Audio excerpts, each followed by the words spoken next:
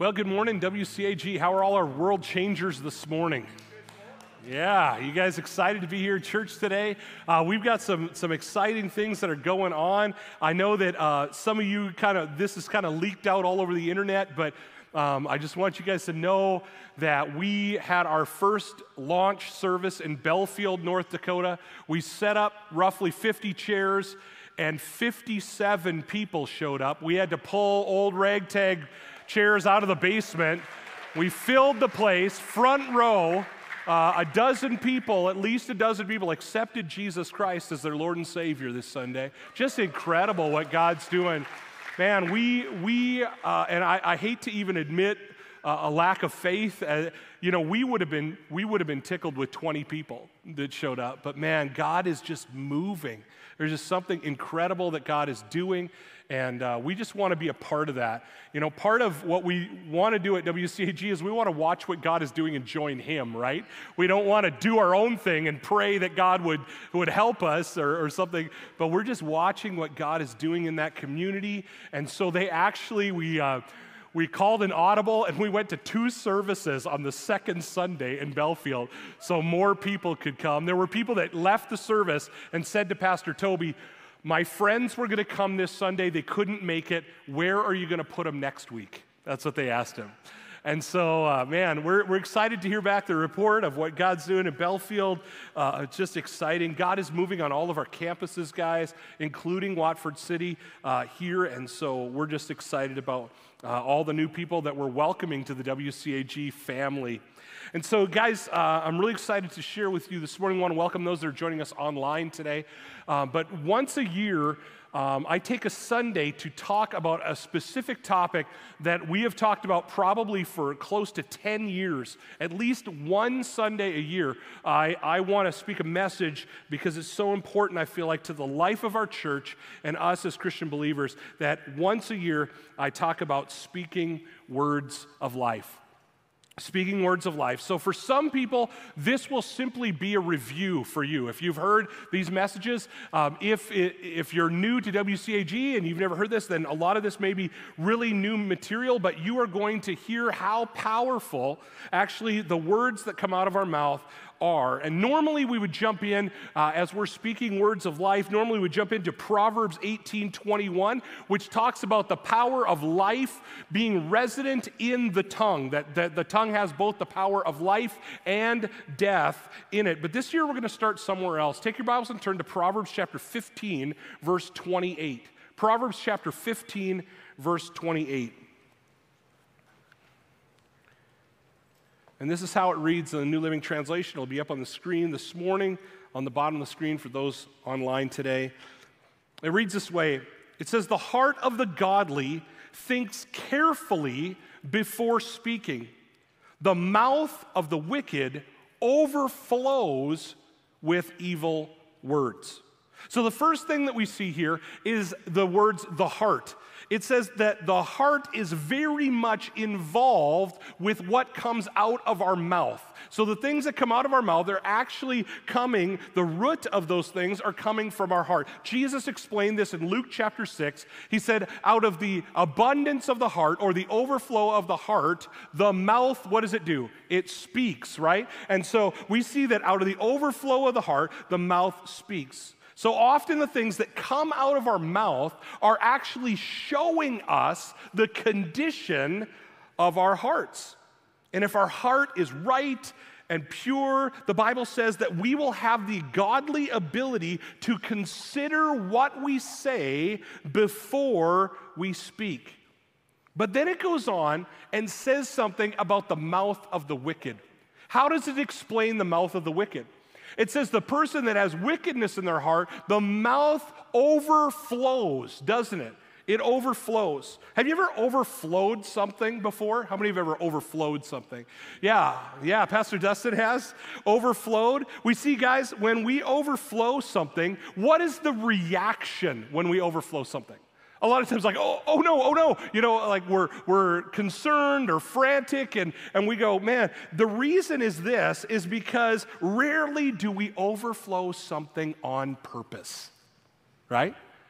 Rarely do we overflow something on purpose. Think about that as it relates to this verse right here.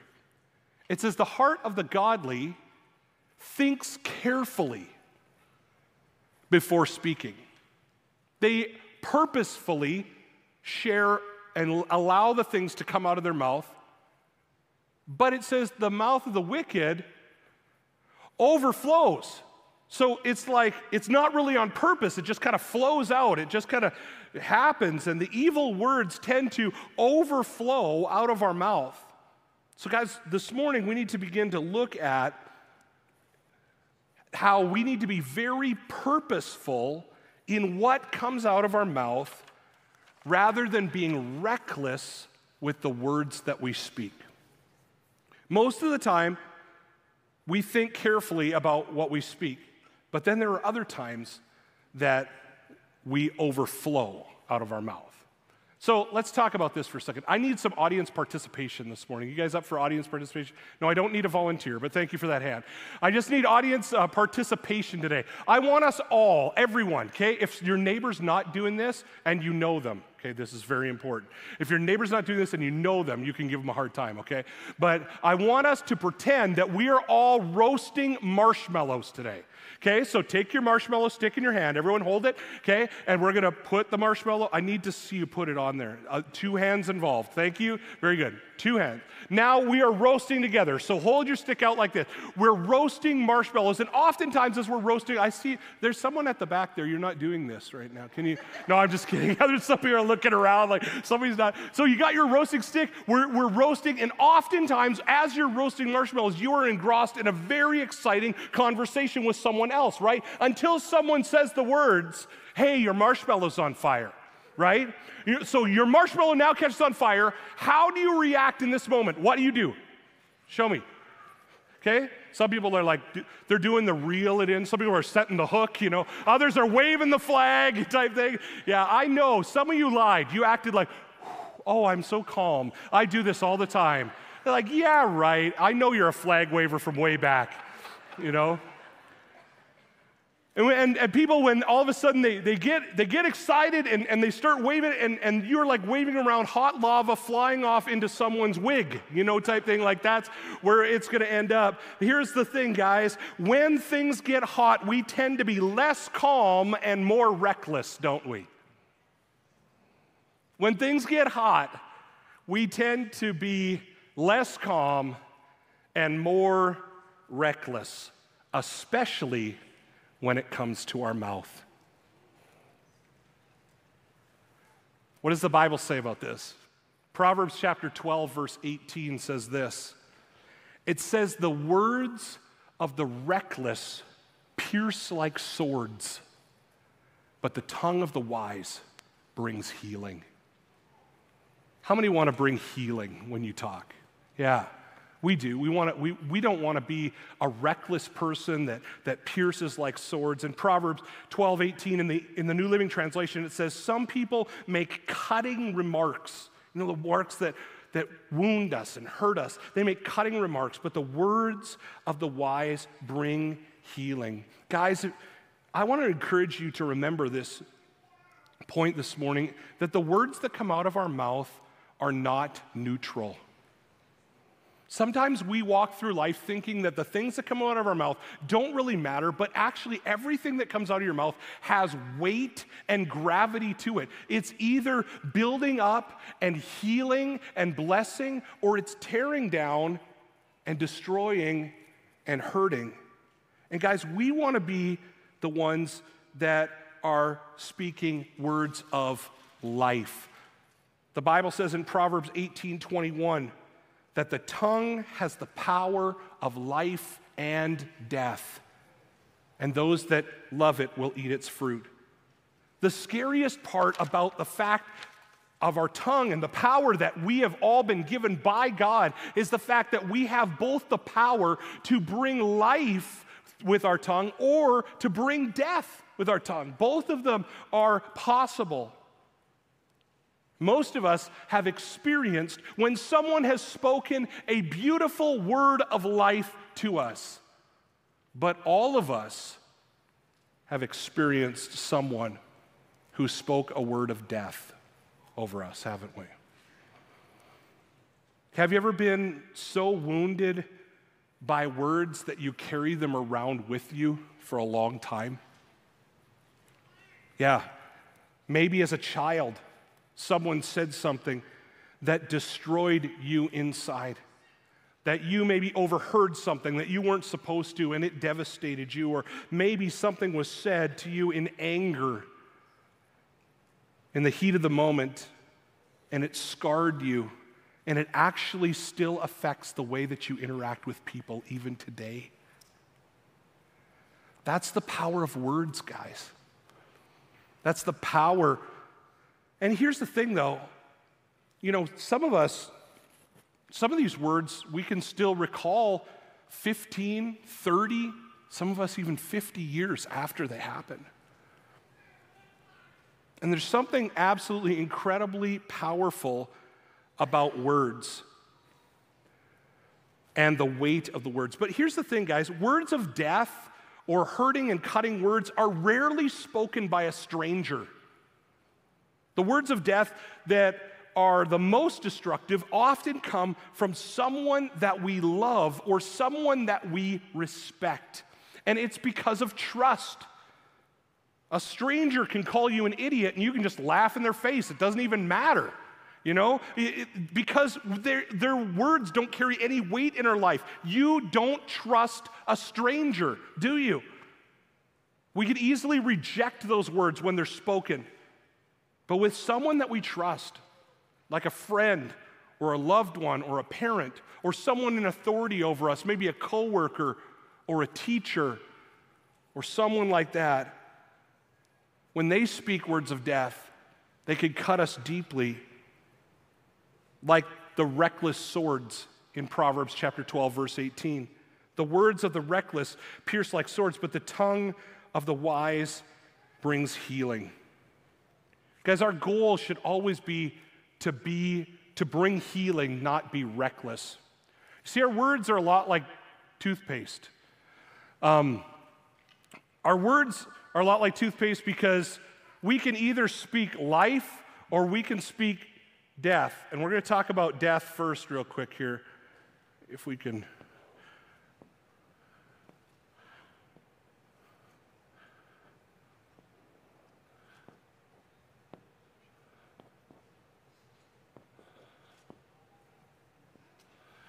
Whoa, that was a big blob right there, huh? I'm not very good at this. I don't do it very often, all right? But you know what, guys? Here's the thing. This is like our words right here, is once they come out of our mouth, they're very difficult to get back where they originally came from.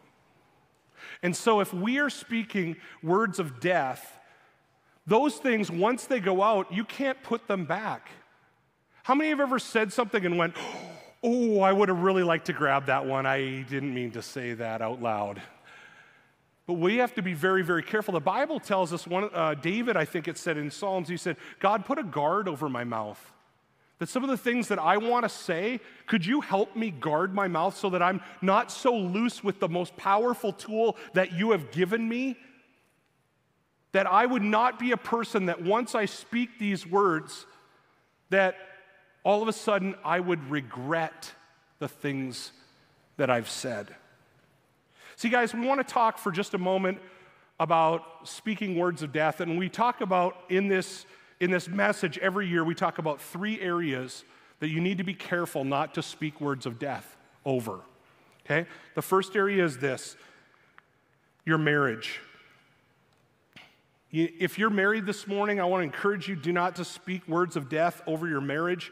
Guard what comes out of your mouth when it comes to your marriage. Often couples will come to me and they will say, Pastor Sheldon, this is our problem, this or that, and it's all of these different things. And when the reality hits, it's the simple fact that they are reaping the words of death that they have continually spoke over their marriage for many, many years.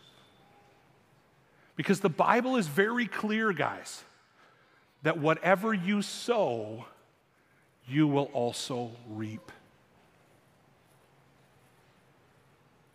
The Bible explains the sowing reaping principle, and when we plant seeds in the ground of our marriage through the words that we speak, those will often come back, and many people will try and change their spouse. They go, you know what, I'm going to use this powerful tool to change my spouse into the person that I want them to be, so I'm going to nag them, I'm going to berate them, I'm going to use a louder voice than them, and all of these things, we're sowing seeds of death into our marriage, and the Bible says that the power of life and death is in the tongue. So listen, if you're in a situation like this, and guys, all of this is not, we're not sharing this information to beat anybody up today. This is information so that you can have a better marriage. And so when we look at this, what do you do if you have sown seeds of death? You've been very loose and reckless with your mouth within your marriage. I want to encourage you guys to do this. The first thing you need to do is you need to ask forgiveness of your spouse for trying to control them with your tongue, trying to control them with your mouth. And ask forgiveness and be legitimate about it. And say, hey, I've been speaking these things, I've been saying these things over our marriage, and I'm sorry, and I don't want to do that anymore. And then the second thing is this, guys, is begin to invest in speaking words of life into the heart of your spouse. And as you're speaking those words of life into the heart of your spouse, something is going to happen. Because the Bible talks about the sowing and reaping principle, right? Whatever you sow, you're going to reap. This is the problem, though, oftentimes I find in marriages, is people will go, I'm going to sow, and they're like a farmer that sows his seed and gets all of the crop planted, and then the next day comes out and goes, why isn't any of this stuff growing? You know what? You're going to have to sow and sow and sow and sow and sow. Maybe for weeks, sometimes months, maybe even into years. But the Bible says that you are guaranteed a harvest because whatever you sow, you ultimately will reap. So if you're sowing words of life, you will reap in your marriage words of life. So guys, I want to encourage you, be very careful not to speak words of death over your marriage. The second area is this. Number 2, be very, very careful not to speak words of death over your children. Now, before we jump into this, we are not talking about this so that every parent can leave church with a stomach ache today and feel rotten about themselves, okay? That's not the purpose of what we're trying to do. We are all in the same boat. More than likely, we have all spoken words that are very cutting to our children. But guys, the reason why we want to talk about this is because words of death often have the greatest effect on children. But you know what's exciting to me? Is that words of life have a greater effect on children as well. Words of life have a greater effect on children. See, you don't see it as much in adults, but have you ever spoke harshly or cutting to a child and then watched, or someone maybe did, and you watched as they kind of deflated? Like you can physically see it in a child. It's like they just go, it's like a little balloon inside of their chest, just kind of, all the air just gets left out of it. And you know, the Bible talks about this is kind of like a biblical principle. In fact, many writers or Bible scholars talk about the crushing of a child's spirit, that actually on the inside of that child, as words of death or harsh and sharp, reckless words are spoken to that child, that it can actually begin to crush their spirit. In Proverbs 15:4, it actually talks about this. It says, gentle words are a tree of life. So the Bible is encouraging us to have gentle words which will be a tree of life. But then it says, a deceitful tongue crushes the spirit.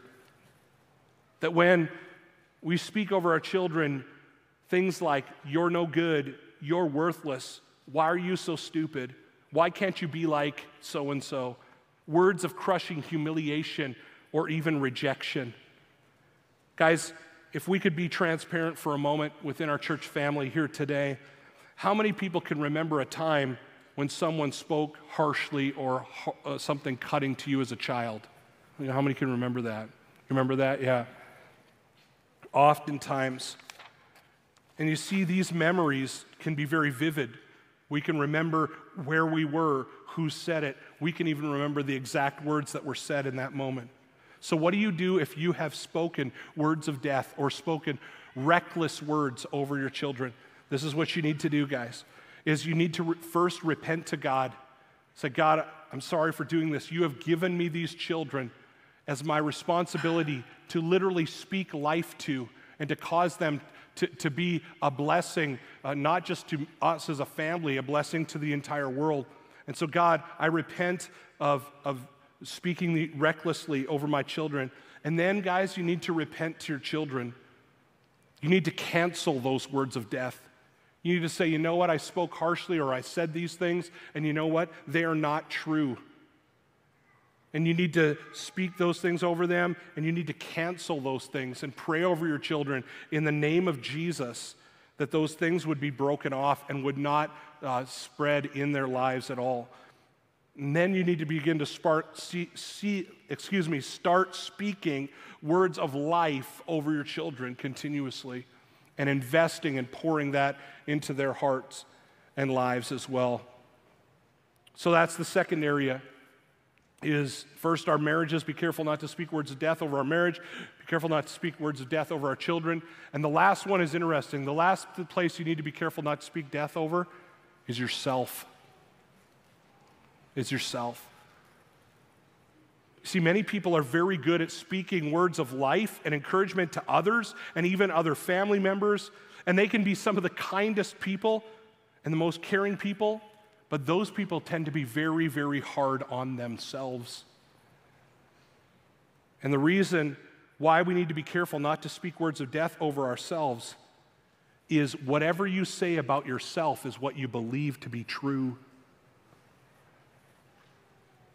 Do you struggle with negative self-talk? Things like you're saying about yourself, I'm no good, I'm worthless, I'm ugly, I'm stupid, I'll never be, fill in the blank. These kinds of thoughts filter through your mind continually, oftentimes coming out of our mouth without us even knowing it. Maybe like self-put-downs or self-jokes about our looks, about our weight, about comments like saying, well, I'm going insane, or I probably won't make it to C60, or maybe, you know what, I should probably just shoot myself, or something like that. I just hear people say those type of things. And guys, when we hear these type of things, we have to realize that that gauge is telling us there's something going on in our heart, that we need to be very careful when these things are coming out of our mouth. We need to pay attention. You see, when we're saying those type of things, we're actually agreeing with the enemy of our soul, the devil. Jesus said in John 10:10, he said that the thief comes only to steal and kill and to destroy. But I have come that you might have life and have it to the full. You see, guys, the enemy of the soul loves nothing more than when you join him in speaking words of death over yourself. But Jesus says, all the enemy wants to do is steal and kill and to destroy from you.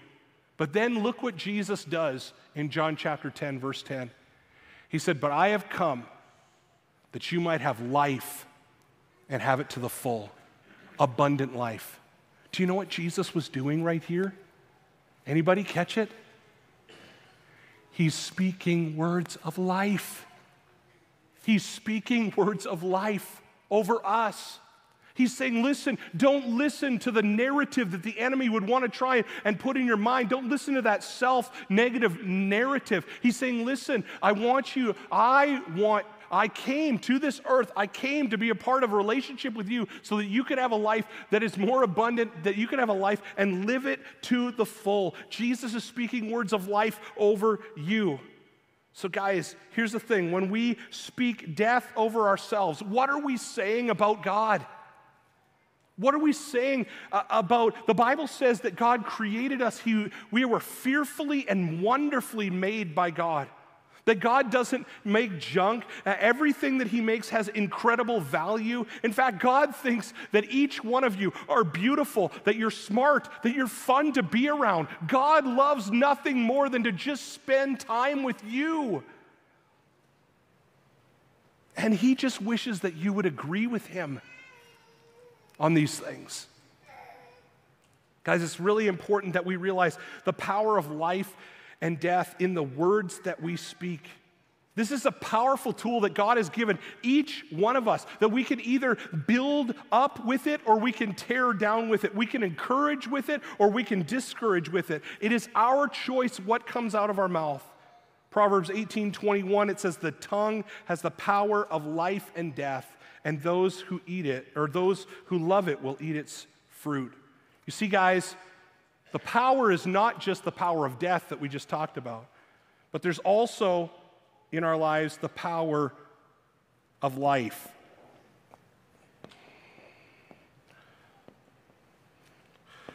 All right.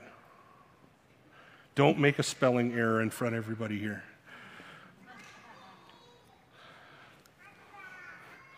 The power of life. You see, guys, just like death, once you speak those words, it has a powerful, long-term, lasting effect that can bring death, and you can't get it back. But this is the beautiful thing about what God is trying to show us today, is that the exact same power of once you let it out, the exact same power is in life as well. That when we choose to speak words of life, that those things, once we send those out, we can't take them back either. That as we are spreading life to other people, that has an incredible power as well.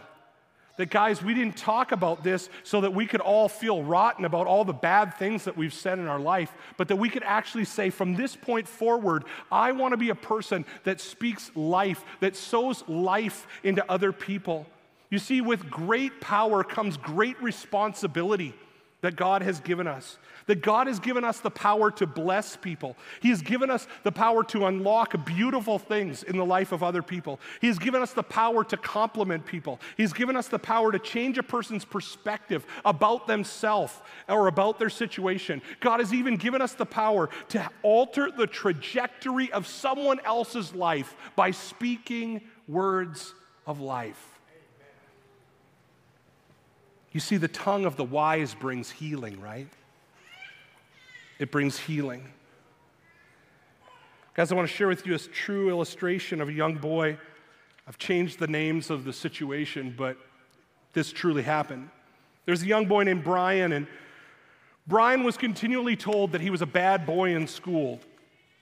Brian was like almost every third grade boy.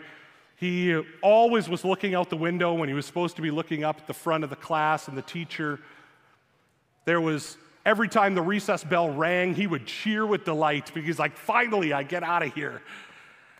He loved sunny days, and anytime Brian, it seemed like, was sitting in the old wooden desk, his mind would begin to wander, and he was always out exploring distant lands or scoring the game-winning soccer goal. And no matter how hard Brian tried, he couldn't sit still. If he sat too long, his body began to vibrate. He tended to be a distraction to the other students, and he found himself outside in the hall and even at times at the principal's office because he just couldn't stay focused, and there was no way to pent up all of that third grade energy of a little boy. Finally, he went to the principal, and the principal told him, Brian, I just need you to sit on your hands. When you're in class, just sit on your hands so that you're not bothering other students, you're not, moving around and all this. And Brian would try, he would sit on his hands, but it was almost like that was rocket propulsion underneath his seat. And his little desk would just bounce almost as he sat in class. He didn't know what to do because time after time, the teachers would send him out in the hallway, and after all of the kids had left the class, he would be asked to come back into the class, and the teachers for some time would lecture him on his bad behavior. In fact, he had gotten a nickname from the teachers as Bad Boy Brian.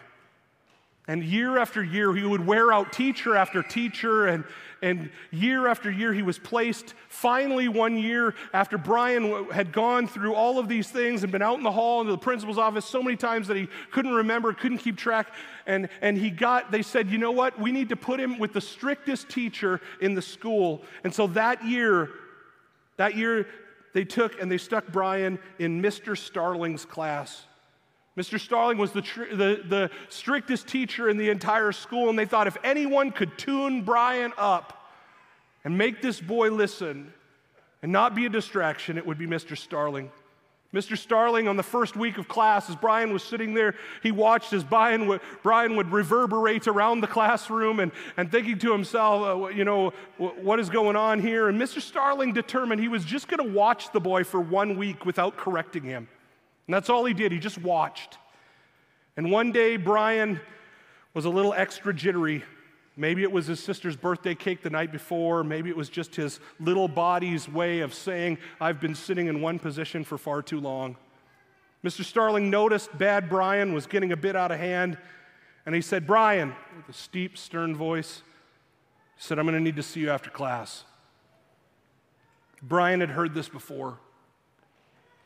The words would rain down on him that he was no good, that he was a distraction, that he was a nuisance in class, that he was broken, that he was worthless as a student. But after the class cleared out that day, only Brian and Mr. Starling were left.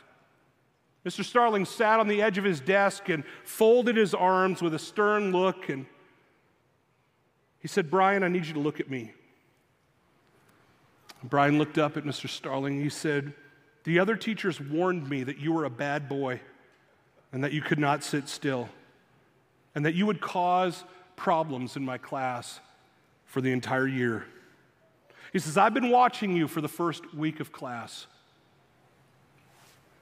and I think they're wrong.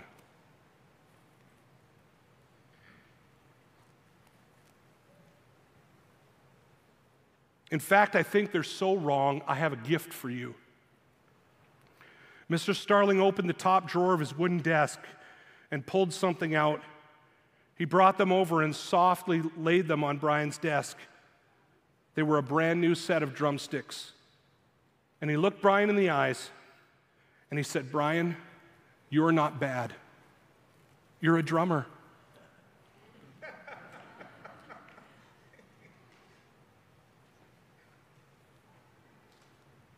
Guys, this is a true story. Brian started playing drums that summer and slowly worked through his young boy energy in class. Brian eventually graduated from high school. Do you know what he became? A professional drummer. Because one person chose to speak words of life and believe in him. One person. That's all it took in Brian's life. When everyone else was saying that he was worthless and broken and no good, all it took was one voice.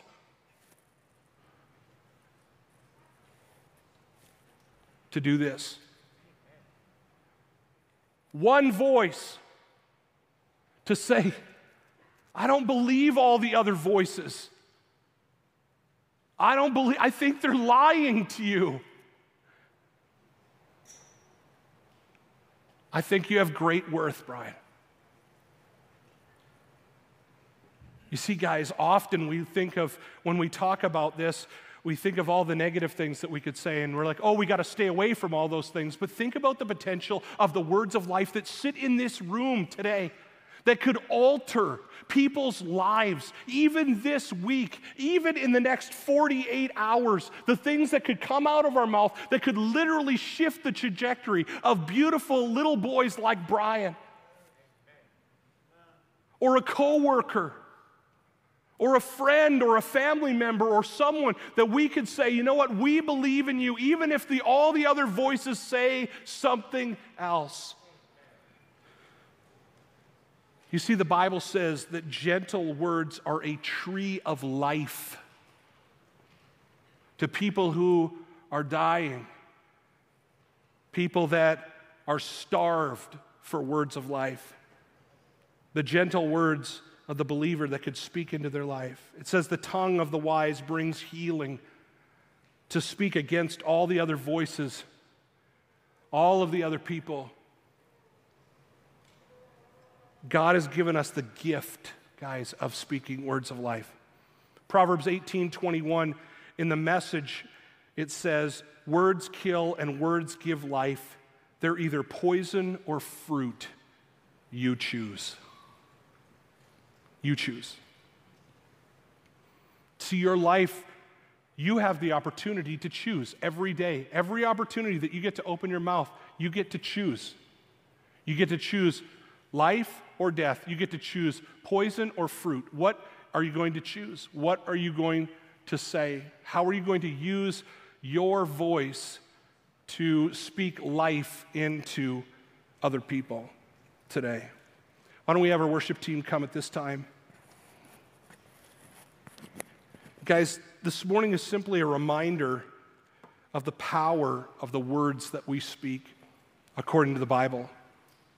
And you know what? Maybe you're here this morning and you would say, you know what, Pastor Sheldon, I'm coming to the realization that a lot of the things that come out of my life are words of death, that I'm very critical, I'm very harsh, I'm very reckless with my tongue.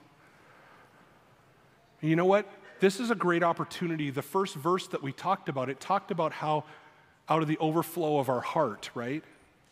So this is an opportunity as the worship team comes and we're going to lead this last song. I would encourage you during this last song that you would say, you know what, God, I would just like you to cleanse my heart. I want to be a man or a woman that speaks words of life rather than words of death. That I want, God, my heart to be right with you.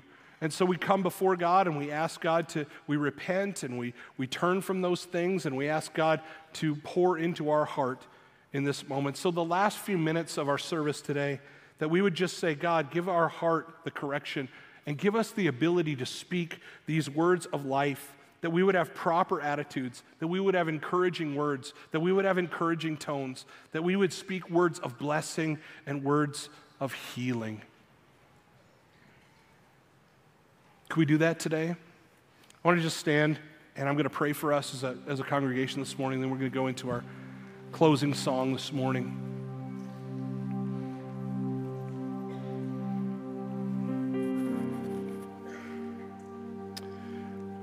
Lord Jesus, I think all of us in this room today, God, recognize that there is power in the things that we say.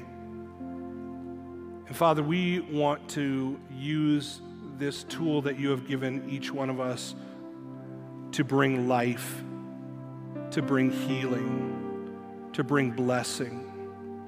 And so, God, we're asking today that as we take this time right now to just worship you, that, God, if there are things in our hearts that need to be cleansed, that need to be purified, if there are things, Lord, in the way that we use our tongue it's speaking words of death, that, God, you would bring correction in our hearts, that we would be men and women that would speak words of life and hope and healing through the power of Jesus Christ. So God, today we just turn ourselves over to you. We repent of things that we have done. We repent of things that we have said. We repent of bad attitudes, God. And we ask today, Lord, that you would help us, that you would purify us, that we would be bearers of you, Lord Jesus, those that would carry around the gospel and the word of truth and the word of life. And God, we're praying these things now in Jesus' name. Amen and amen. Let's worship together today, church.